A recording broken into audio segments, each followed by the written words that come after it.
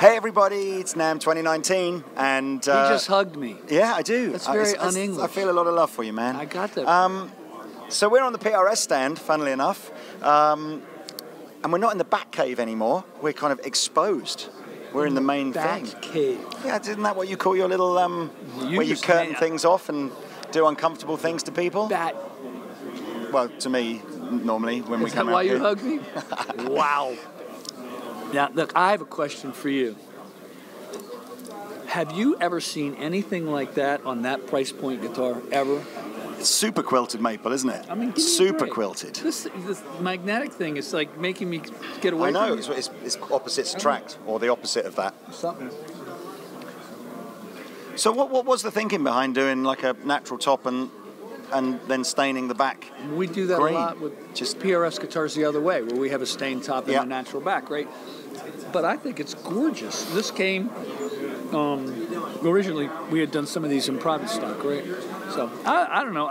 Look, the guitar sounds and plays beautifully, maybe double or triple its money value for what you're getting, right? Are you selling any of these? These SE acoustics? We're just coming to the end of the outgoing series, and I guess we'll shortly receive, but they sold really, really well. Really, really well. What's specification-wise, what have you changed from the sort of old series into the new?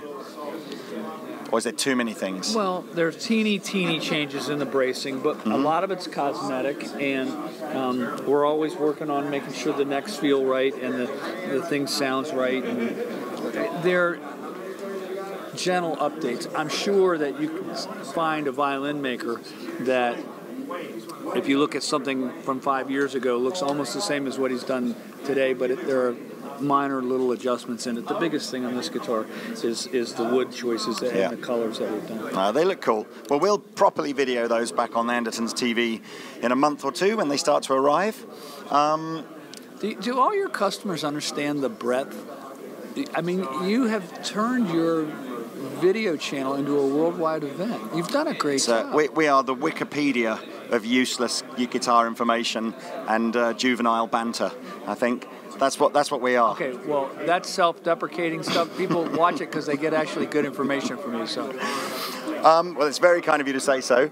I want to talk a bit about what you've done on your guitar, your specific own one. Did you hear us play last night in the Hilton? Nope. Okay, I gave the guitar to Howard Leese, who's the Bad Company guitar player. Yep.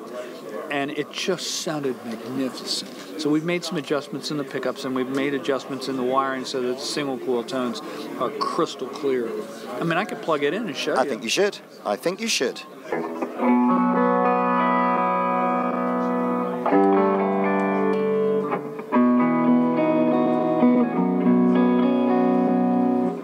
Pickups. But if I go into single coil,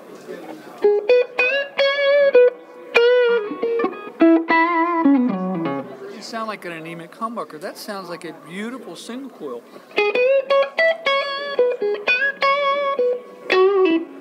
When humbucking, it's this.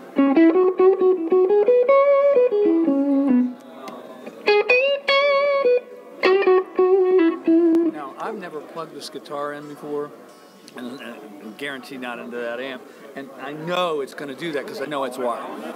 And I'm really happy with the sound of this thing, but there's also this beautiful thickness. But as I go down, it gets more and more single coil sound.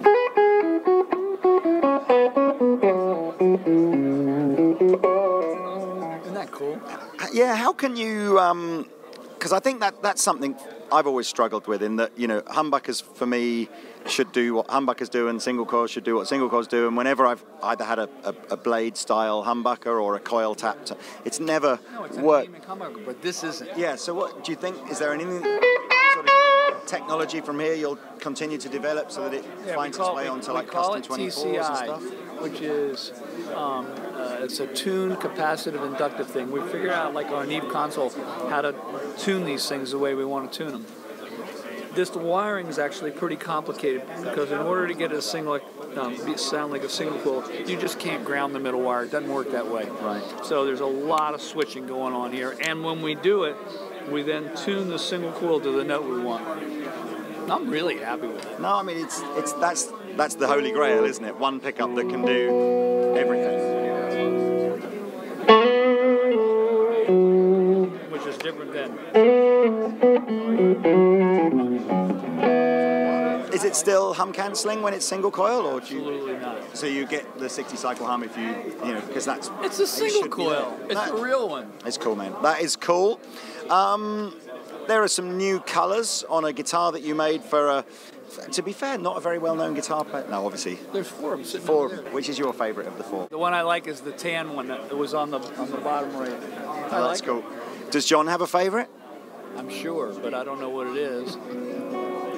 I have no idea what it is. You can ask him. Well, we will try. And what else is in the pipeline for you in 2019 then? And we can talk about guitars or anything you like. Are there any sporting events you're particularly looking forward to, or new pieces of designer clothing you're hoping to find at a bargain anytime soon?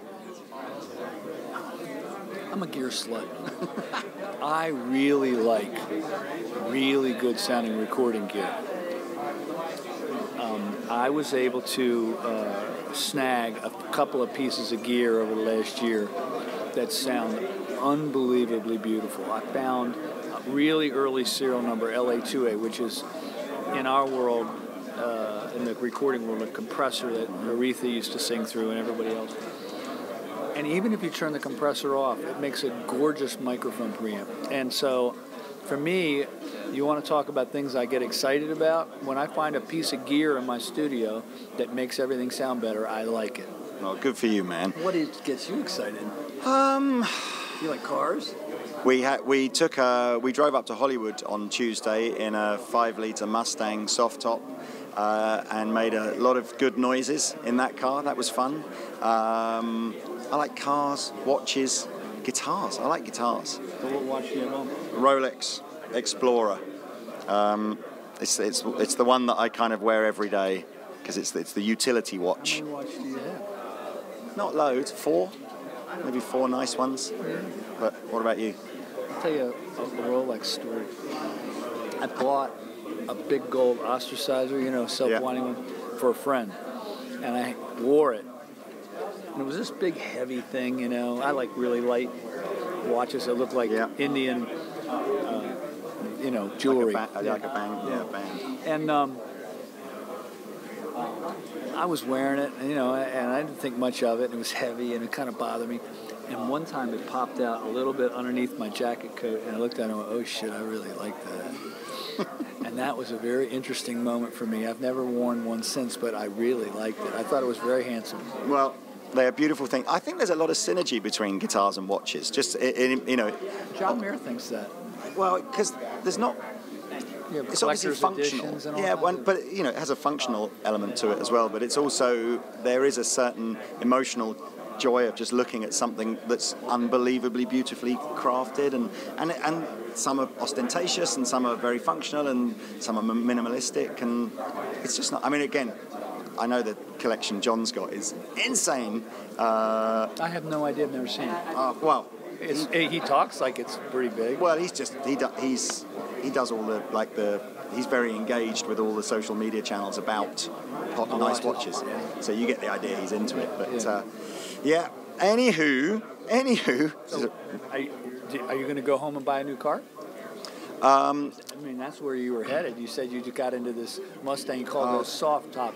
But in Europe at the moment, convertibles in this country. In Europe, there's a ticking clock really for all the major cities banning diesel and petrol cars. So it's kind of banning. Yeah. So you petrol cars and diesel cars. Yeah. So I think it's Paris is the first one to go, and I think it's 2020 or something. It's like that's it. If you haven't got a hybrid. I get it. Environmentally, it's a major polluter, isn't it? More money to get the electricity than it.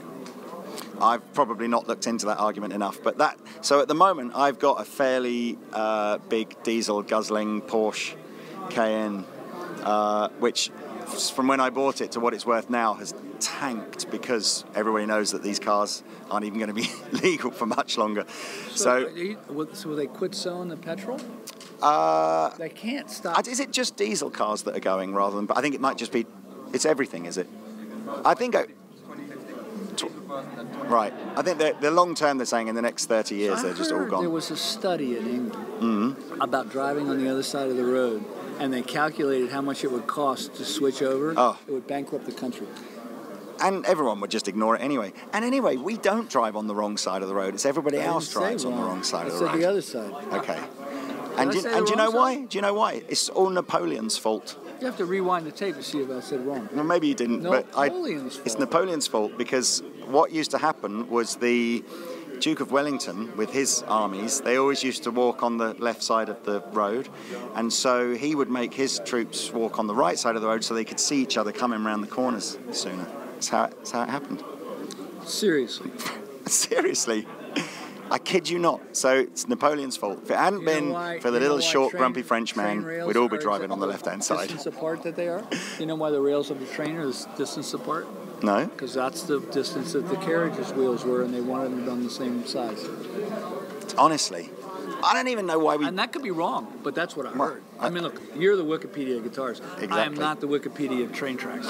Is anybody famous going to be on the guitar stand this weekend? Yeah. Yeah. Can we meet? What, can we be in the room? Is that allowed? I can arrange it. That's it, really. I'm being looked at like... I'm so excited. I'm so excited. I am like a 5-year-old. When did you do when was the first multi-scale PRS that you built? Or is that About a year and a half ago. I always thought, I think they angle them too much, and so I spent a lot of time getting it so that you could play the low ones and not have to cock your hand too much and play the high ones, and I think it turned out really well. I'm loving the fact you didn't just take the current, that's how you angle all the frets and the bridge. You redid it all. The whole thing. Amazing. And as a matter of fact, I wouldn't participate in a guitar that can't be played. The problem is you really have to angle your hand so wildly and so wildly you couldn't play the guitar. Nobody plays chords on those things anyway, do they? Just go, and that's it. So it probably doesn't. I think you just ended the interview exactly where you wanted. Whittly, whittly, with the diddly, with the diddly, with the diddly, which we used to call typing. It's perfect. Man, it's always a pleasure. Never a chore. Love your guitars. Good luck with everything. Thank you, everybody. Subscribe, like, assuming you even made it to the end of this video. Okay, bye.